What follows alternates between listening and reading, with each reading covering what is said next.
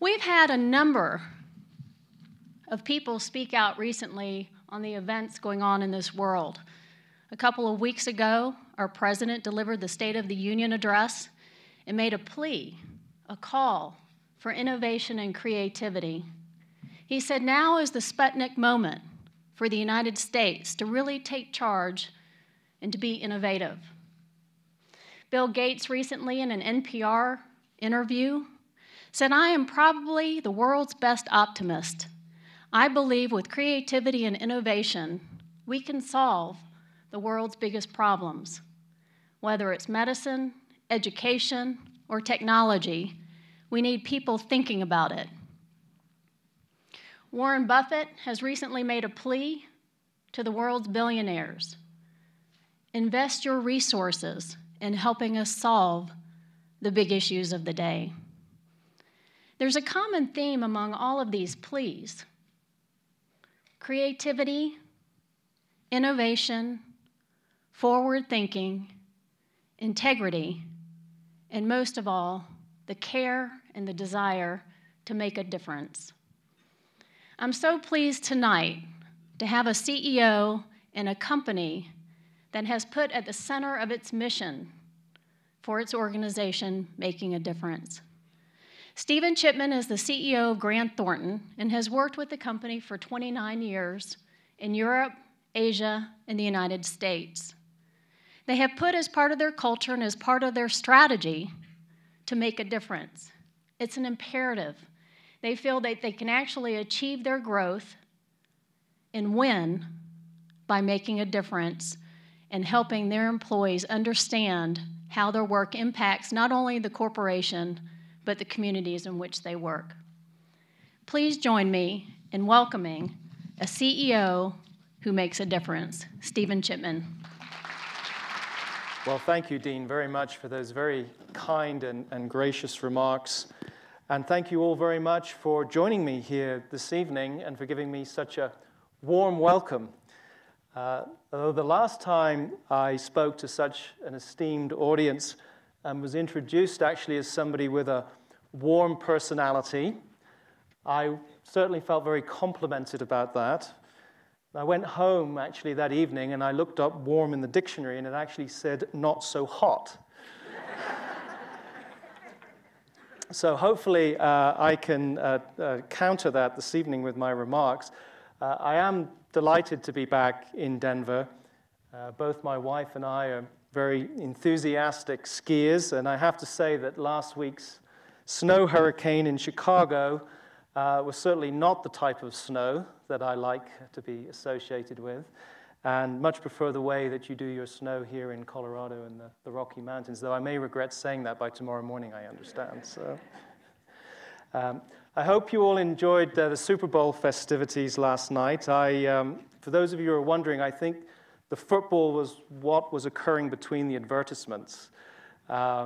Certainly in Chicago, there's still mourning the loss to the Packers. I, as a new resident of Chicago, found it hard to believe that actually that was the first time since Pearl Harbor that the Packers and the Bears had played in the playoffs, and you can only imagine the attention that that got in Chicago, although there are a number of my colleagues there that are quite willing to ship Jay Cutler back to Denver.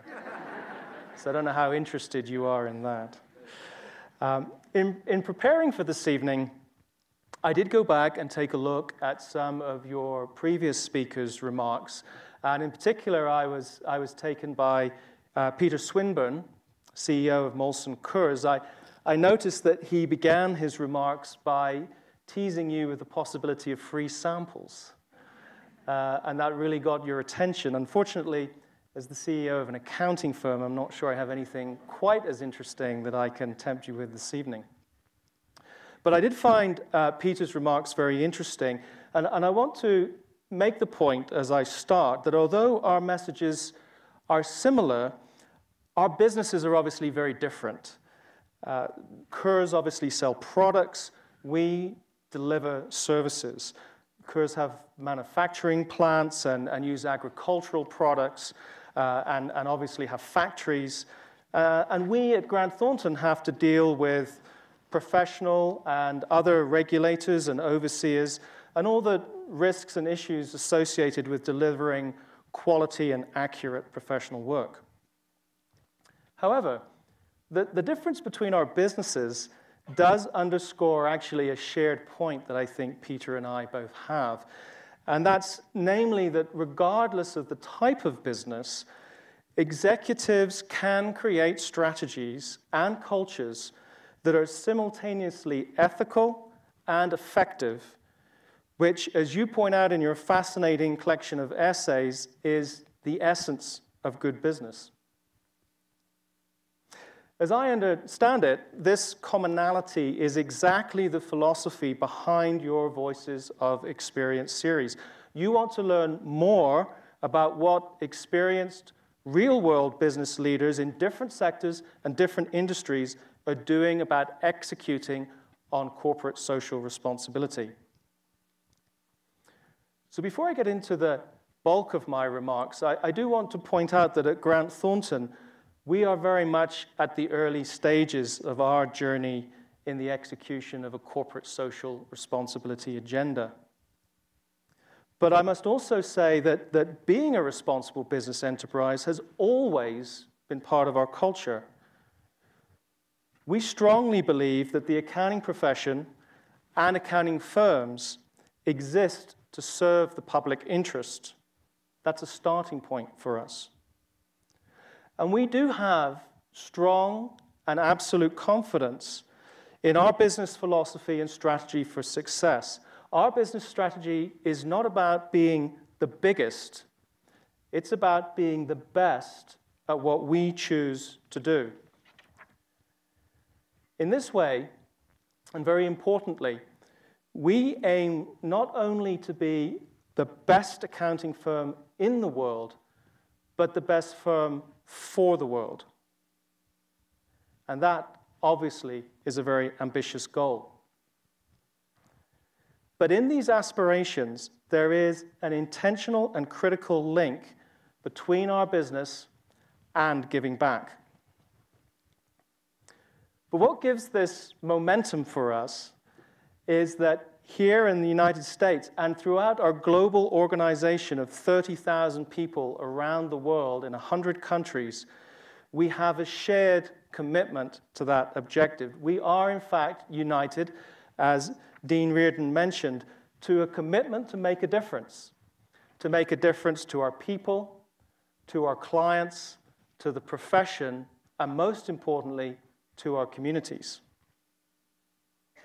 The commitment to make a difference is at the heart of our global strategy, not just here in the United States, but globally around the world. And combined with our global values that are also globally adopted and globally executed across the Grant Thornton platform around the world, this effectively defines who we are, what we stand for at Grant Thornton. And we've certainly seen many companies, like perhaps Whole Foods or REI, that have done significant business on the back of a strong focus on corporate social responsibility. Developing substantive CSR programs that build brand and strategically boost the bottom line is a long journey. We accept that. We understand that. And as I mentioned, we very much believe that we are at the beginning of that journey. And we know that it's going to require vision, it's going to require tenacity, patience, but most of all, sincerity of intent.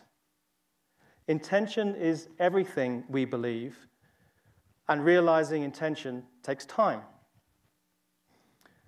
And an example of the patience that's needed, actually, I thought when I read it, was in a recent Wall Street Journal article talking about Pepsi's program around corporate social responsibility. Actually, this article was published on January the 31st. Pepsi, you may know, have what's called the Refresh Project, and that invites the public to compete for grant dollars regardless of whether you're a Pepsi customer. And clearly, that has absolutely, without question, enhanced Pepsi's brand. But there's a question mark, or at least there was a question mark in this article about what it's done for Pepsi's bottom line. Now, Pepsi's CEO Indra Nooyi, remains very staunchly and very committed to their CSR initiatives. She sees it as a model for how corporations should differentiate their brands. And I'd like to quote her. She says, "It's a matter of what does this company stand for in terms of doing something positive in the world?" And I'm going to come back to Ms. Nooyi a little later in my remarks. So, the first part of my comments here this evening are really about this notion that I believe firmly that sincere corporate social responsibility and making profits are inherently interdependent, arguably perhaps the opposite of conventional wisdom. The difference between success and window dressing in this regard lies in the integration of corporate social responsibility goals and objectives with your business's strategic plan. And I believe, going back to Peter Swinburne, this was very much at the heart of some of his remarks. So at Grant Thornton, as Dean Reardon mentioned, we made the commitment to embody our desire to make a difference to our colleagues, our clients, the profession, and our communities into the heart of our strategy. And if you don't mind, perhaps you could share our strategy slide with the audience at this point, please. And I'll give you just a moment to digest this. But as you can see, at the very top of this slide is our mission: to make a difference to our colleagues, clients, profession, and our communities. And at the very bottom of the slide are our global values of collaboration, leadership, excellence, agility, respect, and responsibility. So we have put at the heart of our strategy, at the foundation of our strategy, our global values, and at the highest calling of our strategy, if you like, our mission to make a difference. Now, we also have a very clear, and we think a very compelling, business vision, which is to be the leading accounting firm serving dynamic organizations in our chosen markets.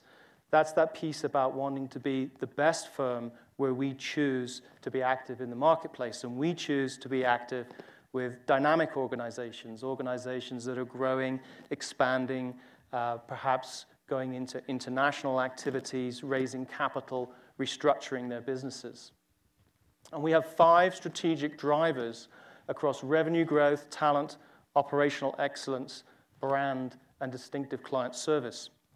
And I'm going to leave this slide up as I continue with my remarks, because what I hope you will be able to pick up upon is how the various aspects of our corporate social responsibility agenda are weaving into the entire strategy. They're not just part of the foundation and our highest pinnacle of our strategy, our mission, but they also weave in to our 5 strategic drivers that we believe are what going to allow us to be successful in owning that dynamic organization space that we choose to serve.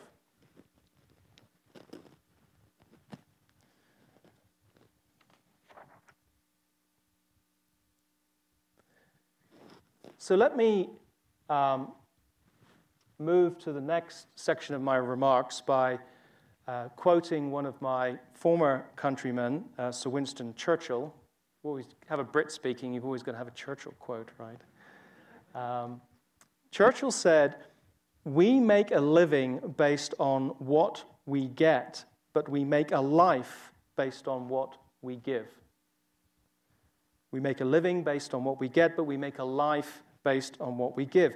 And at Grant Thornton, we really believe that. And that's why we've really embedded this into our strategy. And that is how we plan to make a living and make a life unique to our firm, but also a life for each of our people, because ultimately this has to resonate with each of our people. So how does this approach enhance business performance? Because I've made this point about it has to be synonymous with growth and with profitability. And the second question I suspect you're asking is, how do you go about starting to execute on this? So I'm now going to talk about how this links to growth and profitability, and where you start as it relates to execution, or at least where we've started, and you can judge for yourselves how successful you think we're being. And I'd be very interested in the reception afterwards to get your feedback on where you think we might be on the right track, or perhaps we could be pursuing other avenues. I said this to our partners recently, and it actually caused them to be a little bit shocked. I said, at Grant Thornton, I believe that our people do not come here to our firm to work. And I got a lot of strange looks from my partners when I said, our people don't come to Grant Thornton to work, and I don't believe they do. I believe our people come to Grant Thornton to be part of Grant Thornton because they want to contribute. Not to work, to contribute. They want to contribute to our strategy, to our vision, to our mission, and to our broader communities. You know, it's often cited, you hear this cliche all the time, that there's a war for talent. And a wise person told me very recently, actually, that the war for talent is over. Talent won. And so I think you can see where I'm starting to go with connecting our corporate social responsibility agenda and how that interweaves with our ability to grow and have a profitable firm. Because you see, although I'm very proud, we're certainly not complacent, but we are very proud of our reputation at Grant Thornton for being a top global accounting firm with a culture of respect, ethical behavior, and a really strong focus on quality. These qualities obviously are critical and important in attracting talent, but frankly alone, they are simply not enough. They are certainly not enough today. We have to attract good people because good people look today at their careers as an extension of their lives. And most importantly, great people, talented people, want an opportunity to make an individual difference in our world every day. They want a chance to contribute. So we at Grant Thornton aspire to give them that opportunity and to deliver to them that experience. We have built into our firm-wide mantra a phrase that we have adopted across the world, and that is, every day I make a difference. At Grant Thornton, you're given the opportunity every day to make a difference as an individual and collectively with your colleagues.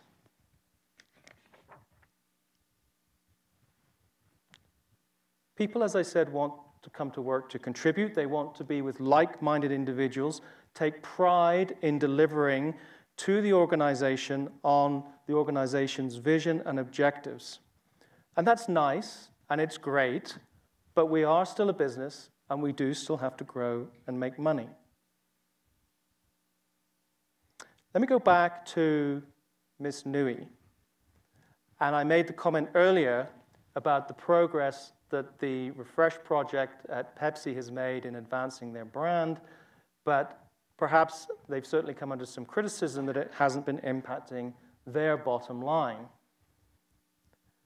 I had the opportunity to attend a wonderful dinner in Chicago recently by the Economic Club of Chicago, where Ms. Nui was actually the featured speaker.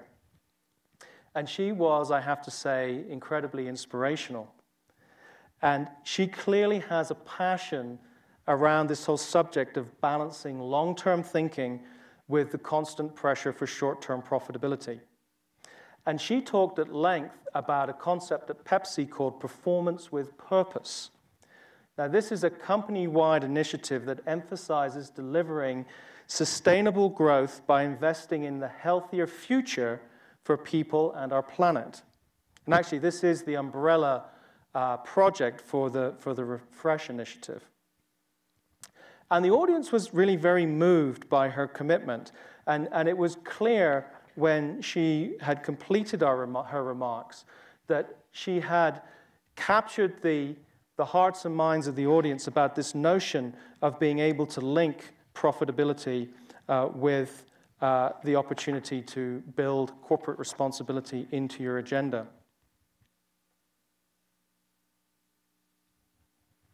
So let me bring it back to Grant Thornton. It's nice to talk about Pepsi, and it's certainly nice to be inspired by Miss Nui, but what's it doing for our bottom line?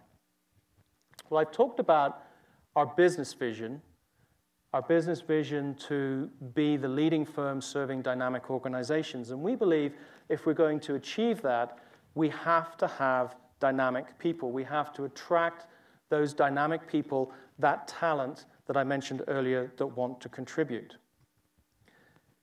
The linkage here is that those dynamic individuals, if we can attract them to our organization and offer them that experience to make a difference, to contribute, they will in turn provide a very distinctive client experience to all of the organizations that we work with. And by providing, as you can see, distinctive client service is a key part of our strategy. By providing a truly distinctive client experience, we will drive additional growth and profitability in our business, and we will enhance our brand. So hopefully now you're starting to see some of these linkages. We want to own the dynamic organization space. We have to drive a talent agenda that's going to attract and give an experience to people that want to contribute, dynamic individuals that want to make a difference. That's going to allow us to provide a distinctive client service, something different than our competitors are able to do in the experience that those dynamic people provide to our clients. And in doing so, we'll elevate our brand, we'll have the opportunity to drive increased revenue and improve our operations and profitability. It is what I like to refer to, and I say to my partners, truly a virtuous circle. It's a value proposition that we offer our people, and it allows us to provide this distinctive client service to dynamic organizations while simultaneously having a positive impact in our communities, which again in turn attracts more dynamic people who want to share in that experience and that ambition. So I hope you're starting to see how these pieces come together and how this virtuous circle, if you like, starts to answer the question why it makes sense for our business. It feeds the pipeline of best and brightest talent who are really going to impact our clients through our profession and through our communities. A differentiated client experience leads to more valuable brand, revenue growth, increased profitability, and then the opportunity to reinvest in our people and invest in our communities. So now I'd like to move, if I can, to the execution phase. Hopefully, I have been able to explain to you how we've embedded our commitment to social responsibility into our strategy, not just here in the US, but globally. And hopefully, I've started to make the linkages for you as to why, for us, that drives business opportunity, why it links to revenue growth and profitability. But what are we actually doing at Grant Thornton to execute on that? And I want to walk you through some examples of what we're doing in the 4 areas of where we intend and hope to make a difference to each other, to our clients, to the profession, and to our communities. Now, interestingly, you may have noticed that we title our strategy Unleashing Our Potential, because one of our fundamental beliefs is that by attracting people, giving them this experience, focusing on this mission and strategy, we can truly unleash the potential of individuals and collectively of the organization. So hopefully some of these examples will illustrate that sense of unleashing potential within the individuals within our firm and how that collectively unleashes the potential of our global organization. So let's take a look at an example of making a difference to colleagues. You may recall earlier last year, there was a terrible flood in Oklahoma. And following the personal devastation and massive flooding experienced by one of our senior managers, a gentleman called Chris, in our Oklahoma City office, his colleagues within our Oklahoma City practice banded together to help. Now, they didn't do this because they were asked to by the partner. They didn't do this because there was some corporate mandate or direction. They felt empowered, and they chose to do this. They gathered together about 40 people, and they showed up at Chris's house, and they ripped out carpet, they hauled out debris, they saved as much as they could save, they collected donations, they helped with reconstruction, they looked after family members, they brought necessities. They did all of this without the direct involvement of Grant Thornton, although, of course, the firm did get involved to help them. But it was through their initiative, their empowerment, if you like, the unleashing of their potential, their commitment to make a difference to their colleagues, which drove them. And I got a very, very touching note from Chris's wife, Tiffany. And I'd like just to read a couple of sentences to you. Tiffany wrote to me and said, "When you see your baby's crib and bedroom walls lying in a pile in your front yard, mixed in with pictures and family keepsakes, it practically rips out your heart. I will never be able to thank all of you enough for what you did for our family. When I say to people, Grant Thornton truly has the best people in the world, I know whereof I speak." So this was one individual that was touched by the empowerment of our people that I'm so proud of, that took it upon themselves to live our strategy of making a difference to our colleagues. Let me give you an example of making a difference to our dynamic clients. And I could have chosen a number of different examples here, but I chose one that I hope will resonate, particularly given the subject matter of this evening's discussion. And obviously, our experience with our clients, as I've already alluded to, is at the heart of where we have the ability to grow a profitable firm. We chose at Grant Thornton to pursue, as part of one of our chosen markets, and you'll see that phrase here in our strategy about wanting to be the leading firm serving dynamic organizations in our chosen markets, not every market. One of our chosen markets is the not-for-profit industry sector. And we provide services to not-for-profit organizations up and down the countries, including foundations, associations, higher education institutions, and larger sophisticated charities. In fact, we have the second largest not-for-profit practice in the United States. And in New York and Chicago, there are two cities where we actually have the largest not-for-profit practice of any public accounting firm. And a great example, if you like, of our strategy of wanting to gain leadership in a chosen market. But a focus on not-for-profit organizations is particularly significant because it really does reinforce our commitment, as I said, not only to be the best at what we choose to do, but also to live our broader strategy. And this became very apparent during the recent economic downturn, where obviously not-for-profit organizations across the country were struggling with fewer dollars coming in donations, difficulty with maintaining their financial credibility, and in fact, some of them simply struggling with survival. And we had a number of our professionals that worked extensively to help and support them during that time, often as part of our ability to bill for those services, but at times as part of our community commitment. Okay, what about the profession, making a difference to the profession? Making a difference to the profession and to the public interest, investors, the financial markets, the global economy, as I've already stated, is a fundamental part of what we do as a public accounting organization. And we believe that during certainly a crisis period for our profession, after the collapse of a major accounting firm in 2002, we were willing to take a leading voice, a bold voice, if you like, in helping to reestablish the credibility of our profession. And we took some very significant stands on some sensitive and touchy issues at the time.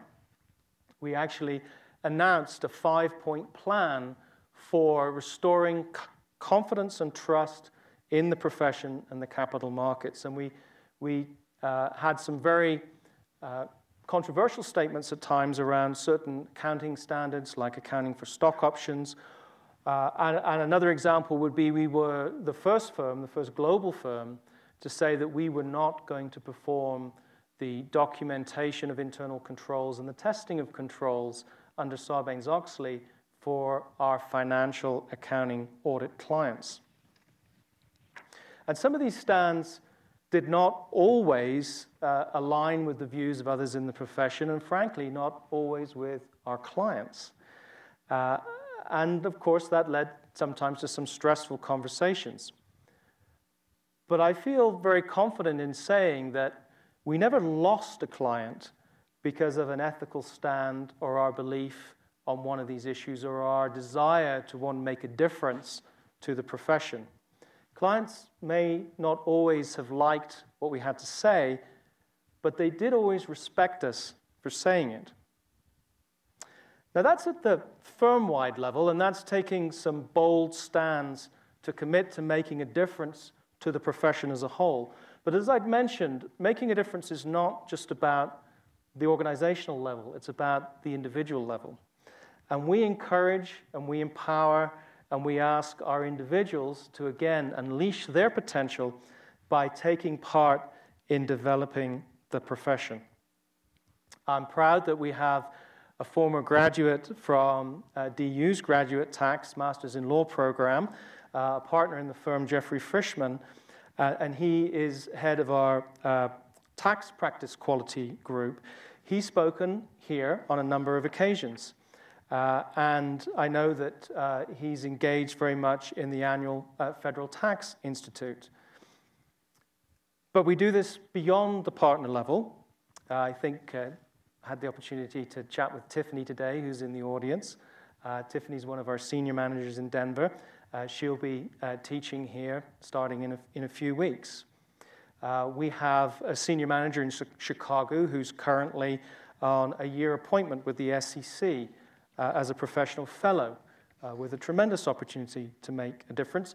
And we encourage our people to teach and to participate in professional associations up and down the country, not only with the broader AICPA, but also with Asian and Hispanic and African American professional organizations. And I'm always interested when I get notes and letters from our people that are participating in making a difference to our profession in that manner. Okay, the fourth area of making a difference, often where most people gravitate to when they think about embodying a corporate social responsibility agenda, and that's making a difference to our communities. And I'll start, but I'm not going to just exclude my remarks to this, but I will start with talking about the environmental front. Certainly as a firm, we've worked hard to get greener. And we actually have an initiative that we call Experience Green. And we're certainly aiming to take this to new levels. It's, again, very much at the beginning within our firm. And as part of that, during 2011, for the first time, I'm proud to say, we're actually going to measure the carbon footprint of our firm. But as part of our Experience Green initiative, we've adopted formal environmental policies. We did this in conjunction, actually, with Earth Day in 2008. And we have offices now that are following greener practices, simple things like turning off lights in unused rooms, installing more eco-friendly and cost-saving screensavers, and lighting within our offices, getting rid of the dreaded styrofoam cups and plastic eating utensils. At the national level, we're selecting vendors because of their green credentials, and we're actually working for all of our major meetings to design them to offset and cancel the carbon footprint created by those meetings. Very exciting development. Our new Atlanta office just opened a LEED certified office building, and this office is 29% larger but uses 30% less energy than their previous office building. And green is becoming increasingly important to our clients. And here again, I'd like to make the connection between good for corporate social responsibility, and good for business. We are getting asked increasingly by our clients as we put proposals together to give them details of our environmental footprint and our participation in protecting the environment. I'm going to just pause here a moment because we have a very brief video that talks about our Experience Green initiative, and I think you'd be interested in seeing it because it gives you a portrayal of what we're doing in this area of making a difference to our communities. If you wouldn't mind running the video, please.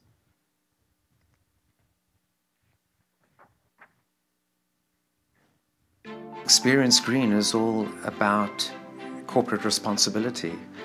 Stephen has coined the phrase, the best firm in the world and the best firm for the world. Experience Green is one of those building blocks. A perfect example of how being good environmental stewards has saved the firm some money. It comes in the form of paper usage. While we have a long way to go, it may surprise some people to know that per full-time equivalent, we were using 2.5 trees a year, and we've gotten that down to 1.5 trees a year. But in addition, we've started to educate people, and we call it take-it-home education, about being good environmental stewards in the office place, but it also translates into their home life as well. So whether it's recycling or using paper or turning off the lights or water usage and so forth, it kind of helps because you're in the office so much already. You kind of develop those habits there and you can bring them home with you too. The Atlanta office is a wonderful example of tremendous environmental stewardship. It all started when we had the opportunity to design our new office space. At the outset, we were very keen to qualify as a LEED certified space. In order to get the Gold LEED certification, there were several different things that the firm decided to focus on. One of the big things, first of all, of course, was to really concentrate on the design of the space, the use of the space, the use of recycled materials, the use of materials that come from within a 500-mile radius of Atlanta. Our plumbing system, our lighting system, our carpeting, our furniture, our workstations, everything had in mind the point system that is laid out in the LEED certification process. 10 years ago, I know no one really cared if your space was environmentally friendly or LEED certified, but we're finding that it is more and more important to people and companies are having to report on what they do to be environmentally friendly. What's going on in the marketplace today is that transformational companies are transforming the green landscape. There's just no doubt about it. They are greening up their supply chain. We're getting specific questions that are being asked to us on MSAs and RFPs about what have we done to reduce our carbon footprint and what do we plan to do and what is our environmental policies and procedures and how are we executing. We have in front of us a huge revenue opportunity to build consulting services, attest services, and tax services around sustainability, carbon management, carbon measurement. If we don't walk the talk and look into the mirror and say, we too need to be sustainable, I think it's a hollow promise when we make these commitments to our clients. And this initiative is very important and provides a huge competitive advantage in recruiting our new recruits. And it's nice that they can come into our office and see the things that we do and that we're committed to continue doing. If we're not part of this movement, we are going to be at a competitive disadvantage. This is not simply being the best firm for the world. This is a business imperative. The Experience Green Initiative is a wonderful opportunity for anyone at the partner level, at an ICS level, at the senior manager level, everyone to get involved and make a difference in how the local office is run and how the local office is branded in the community.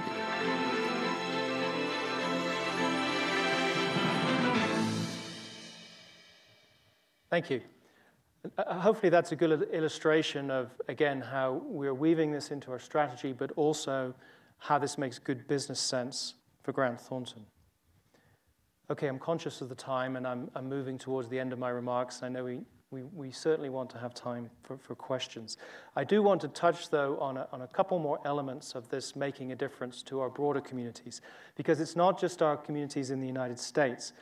We take a very strong global perspective, and as I mentioned, we join hands with 30,000 employees in over 100 countries around the world as part of the Grant Thornton organization. And so we really embrace our global responsibilities and humanitarian concerns that go along with that.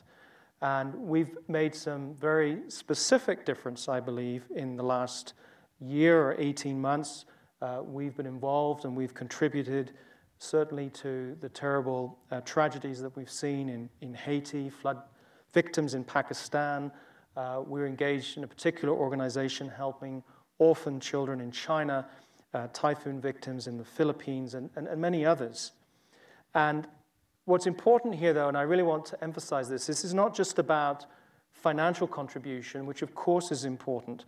It's not just about giving. It really is about actions. And I want to touch on one example here of one of our senior associates in New York who participates in a habitat program. And she's traveled to Brazil, she's traveled to other countries. And this year she was in Africa, and she emailed me from Africa. And part of the reason I'm telling this story is because of the emphasis I want to put on. It's not just about financial giving, it's about action and it's about volunteerism. But it's also that we have a senior associate in Africa that took the time to email me because she personally felt the linkage between what she was doing and what we were trying to do as an organization. And she said, my hands might be small, but they can help make this world a better place, one brick at a time. I leave for Mozambique next, and I can't wait. You can imagine how that makes me feel when I receive that. And we get involved not only at the global level with our volunteerism, but at the local level. I was really interested in hearing Jim, our managing partner here in Denver, talking in our reception about the time that we give, was it 4 days a year, Jim, to our people here, paid time a year here in Denver, to give that time back to the local community. That's not sanctioned by the national office. That wasn't a mandate that came down from me to Jim in Denver. That's what the partners and people in Denver chose to do, as they interpreted their delivery of our strategy, and I absolutely applaud it. Last area on this whole making a difference to our communities and how we weave it into our business agenda that I want to touch on is our training programs, because we've done some very specific things to weave our desire to make a difference into our training programs. We have training for new managers and new senior managers. And the last several years during this training, we have incorporated the opportunity to build bicycles as part of a team building exercise that we then contribute back to the local community. And we work with local community leaders to determine where there are socioeconomic needs, and those bikes can really have an impact on children's lives. Now, you'll be pleased to know that after our managers and senior managers have got through with constructing these bikes, we have professionals come along and make sure that they have, in fact, been constructed appropriately. But if I could, I participated in this myself, and if I could share with you the excitement and the enthusiasm and what that generates in our people. And then this last year, we actually brought the children in for a lunch where each group that made a bike presented their bike to the child, and we had lunch with the children, not only in terms of what it does to give back to our communities, but what it does for our ability to attract and retain and create that culture and environment for those dynamic people who, remember, they're the people that are going to provide that distinctive client service to our dynamic clients. And we actually built it into our partner meeting this year in Phoenix when we had a large group of partners, almost 100 partners, participate in an event where we put backpacks together with food and supplies for school children from an underprivileged part of Phoenix, the Palomino Elementary School. And I'll just briefly quote one of the letters that I received from the principal. She said, "You and your partners touched the lives of our children more than you will ever know. The experience you offered our students will be a day they will remember throughout their lives. Perhaps some will even become doctors as a result." I have to say that as much as we may have given those children, I think we as partners in the firm got a lot more back from them. So let me close, because I do want to get to the Q&A. And I think we have a nice picture that we can put up that sort of captures a lot of what I've been saying. I don't know if you can read the back of that T-shirt, but it says, "Every day I make a difference." And this was during our participation in Chicago at the sponsored walk for the Breast Cancer Network of Strength this year. So yes, corporate responsibility, corporate social responsibility is about the individual, as well as about how the individual multiplies his or her impact by joining hands with the organization's endeavors. And these endeavors and goals must be based on strategy, through which making money and the world a better place are synonymous. Last year, we invited people from all over the firm to tell us how they thought they made a difference. And I want to share with you what one person wrote. This young lady wrote, "I make a difference every day because I work here. Grant Thornton collaborates to mirror the real world. We work for many governmental agencies serving the public interest, as well as some of the country's economic backbone companies who need assistance during this difficult period.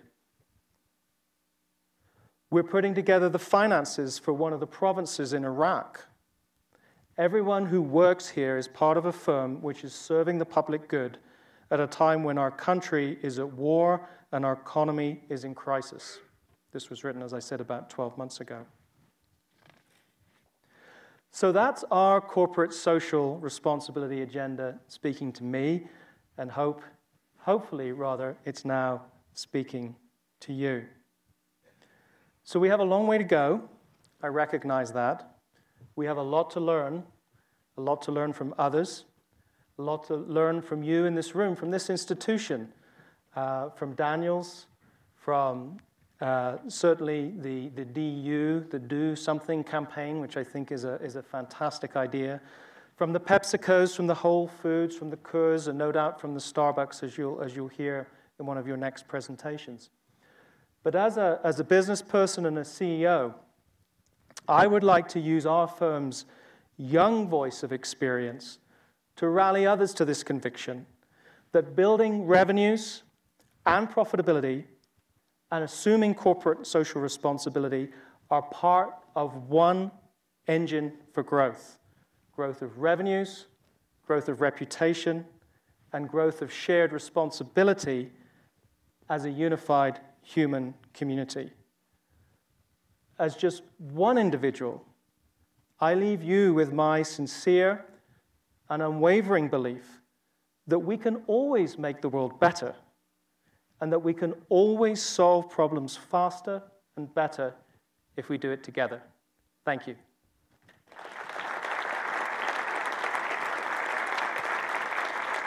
Thank you.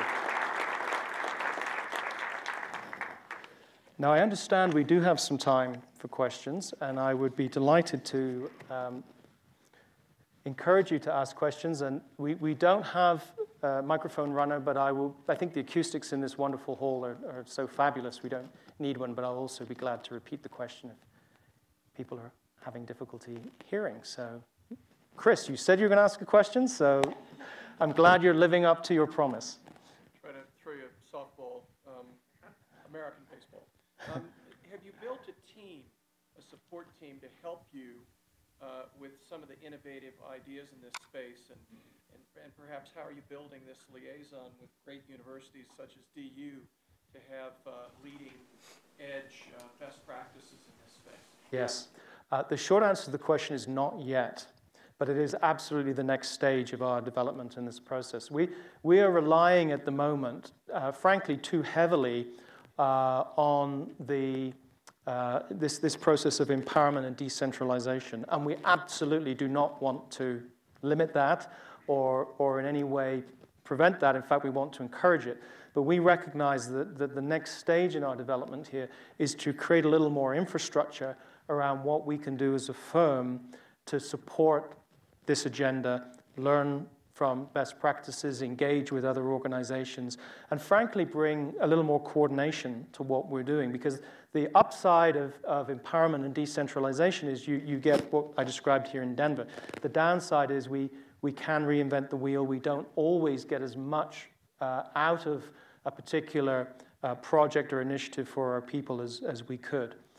Now, at the same time, we don't want to build a huge administrative infrastructure. The last thing we want to create is bureaucracy around this, or red tape, or barriers for people to feel empowered to live this strategy.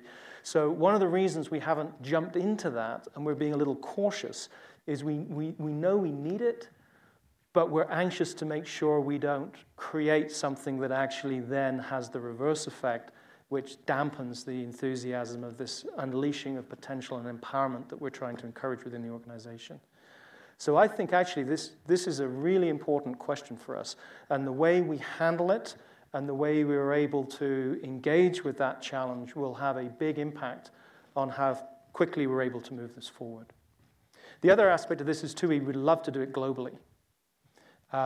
We try to look at everything through that lens of, before we embark on something here in the United States, what can we do collectively with our global colleagues? For obvious reasons, it's more powerful. We get the ability to leverage talent and financial resources around the world. And frankly, our people really respond to being part of a global effort, not just a local effort. So it's a great question. In a year, hopefully, I can give you some examples of our experience and how we've moved that forward. We have lots of volunteers, by the way. What's very interesting, we have lots of people coming forward saying, I would like to be part of this. I would like to spend more of my time on this. I had a very talented director in our business step forward and say could they lead this for us? So we have no shortage of people that are enthusiastic about wanting to be part of this agenda. Great question, thank you. Other questions? Yes, sir, at the back. Congratulations on the great start it looks like that you're off to with your program. I have two questions. One, hopefully you can answer, and that is around, what do you budget, or what would you think you should budget for a company your size for your financial contributions or philanthropic contributions? And the second question I have is, what framework do you use to measure your results? Yes.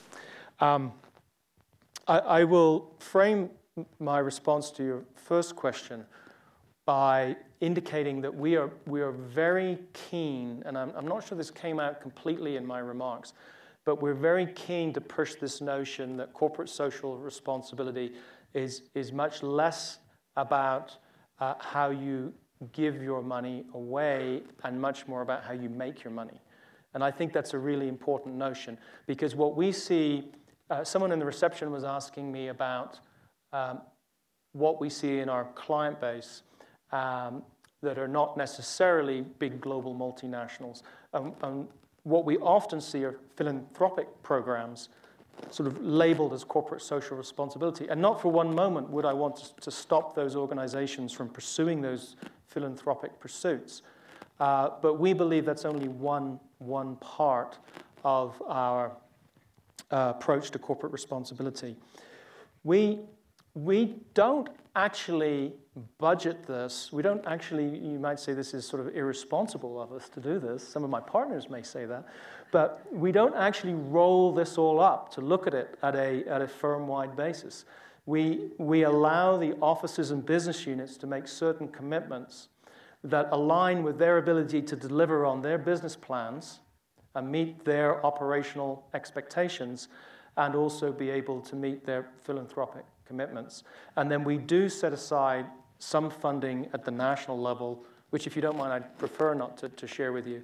But it's a meaningful amount then, where we will do some things on a national basis, like our commitment to Breast Cancer Network of Strength was a national commitment. we have made a national commitment to the 9/11 Memorial and Museum Project in New York, because we felt that a lot of what was trying to be accomplished with that memorial and museum embodied a lot of what we felt about making a difference in the world and giving people, individuals, the freedom and empowerment and opportunity to do that.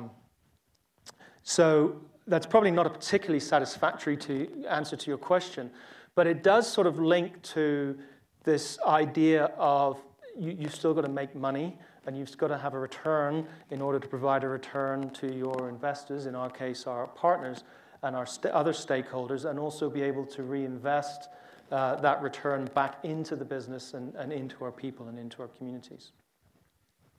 I do not think, now going to the second part of your question, that we have figured out yet how to really measure this. I think we measure it anecdotally. We measure it through some of the feedback that I described to you today. Certainly, I mean, we're fortunate our business is growing and we are profitable. So, but can you make a correlation directly between our efforts in this area and that? I think would obviously you would argue there are a lot of other things that impact that. I think as we move forward, where we will be able to measure it most effectively is in the attraction and retention of people. Because we do know there is a direct correlation between our growth and profitability and our ability to attract and retain the very best talent. And I think as we start to see the impact of this on our ability to attract talent from competitors, retain and develop that talent, we will clearly see that impact our bottom line. And I think that we will be able to draw some very close correlations between these efforts and that focus on that element of our focus on our people. But that is a very, I would say, emerging area. Clearly, you saw in the Experience Green initiative where there are some areas which you can latch onto, like how many trees per person are we using in paper, or what's our carbon footprint. Those types of things are actually more measurable, and where we can measure it, we are trying to measure impact. But we're very much feeling our way through that. We do not have all the answers. It's a great question. Yes, sir? Outside of your professional career, what would you say the most important difference you've made is as an individual? Gosh. Well, one of the things we talked about today is actually the merging of your personal life and professional life. And rather than pick on something that is specific to my personal life, though I'm frankly not shy to share that with you, I think, as I reflect on your question, the most significant difference that I can make is making this work. Because not that this is simply my idea or my strategy, this belongs to all of Grant Thornton, this belongs to our people around the world. But I ultimately obviously have the responsibility to make this come alive and make this happen. And so if I am able, through my own personal efforts and leadership, to be able to instill this in our organization, allow this to really become a reality, and give all the people, all those 30,000 people around the world in Grant Thornton the opportunity to make a difference and have an impact, then I can't think of anything else that I could do that would be of greater personal contribution to making a difference in our world. And I hope you don't think that's dodging your question. It's not meant to, but I really do believe that. Thank you for asking. Yes? Since you're from the UK and you're now working in the US and working specifically as well, do you see a difference culturally about making a difference? Is it a big deal to make a difference here versus making a difference in Asia or making a difference in the UK? I do see big cultural differences. First of all, I will say that the United States is one of, if not the most philanthropic societies that I've certainly lived in, certainly participated in. much more so than in Europe. I mean, the numbers bear it out too. If you look at what Americans give back to their communities, their churches, charitable organizations, both in time and money. So from a philanthropic perspective, it's much more, I would say, wired into the DNA of the United States.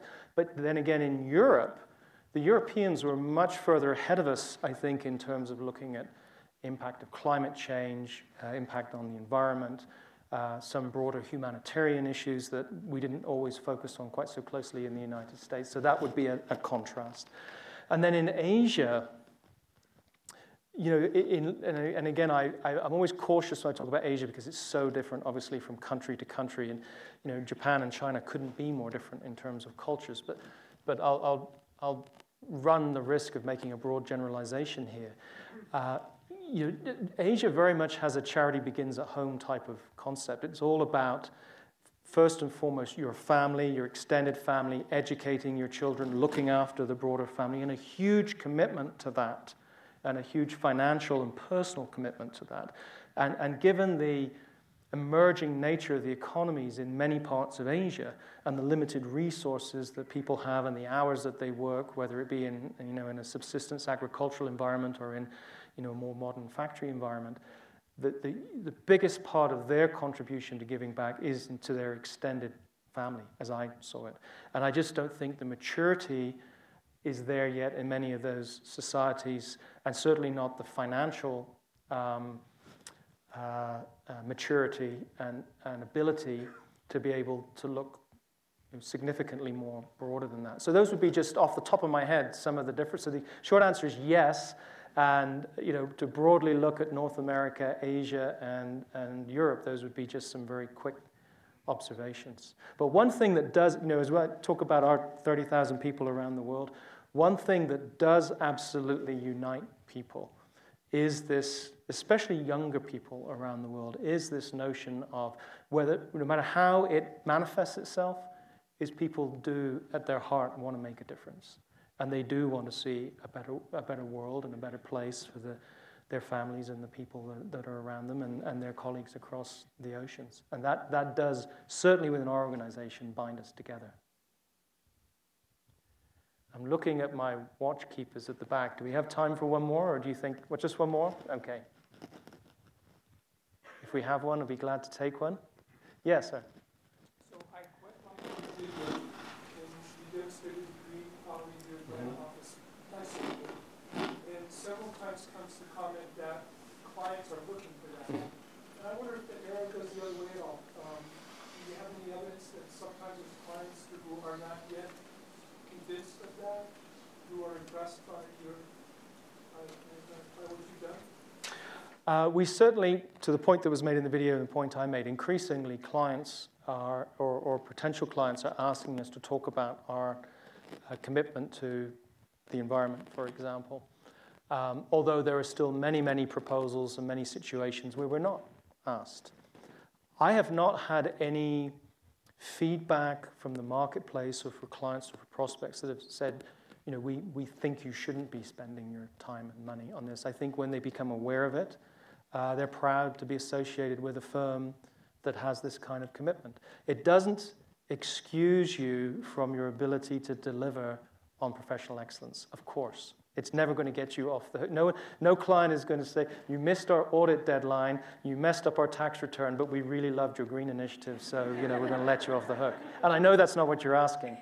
But assuming that we are meeting and exceeding their professional requirements, I think the vast majority, when they become aware of it, even if they're not asking about it, really feel good about being associated. And actually, many will ask us how they can join us or work with us on some of these things that our people are doing. And some of our best examples, actually, I perhaps should have picked on some today, is where our people have got together with people at clients. And obviously, we have to be careful with independence issues and things like that, but there are things we can do with clients, and those are very powerful, very powerful. I think we're going to see a lot more of that.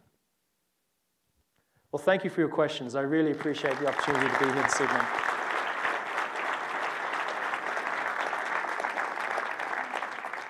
So, Stephen, I have to admit that you worried me with your not-so-hot personality story. So as I was sitting there and you were talking, I pulled out my BlackBerry and I looked up in the Webster's dictionary and found the perfect term for you.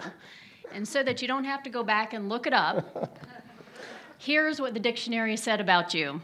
Funny, knowledgeable, global, forward-thinking, a steward, caring, ethical, and someone who is truly leading the way and making a difference in this world.